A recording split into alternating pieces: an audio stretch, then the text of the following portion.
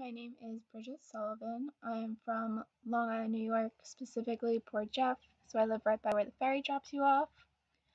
I'm a double major in marketing and management with a minor in public relations and advertising.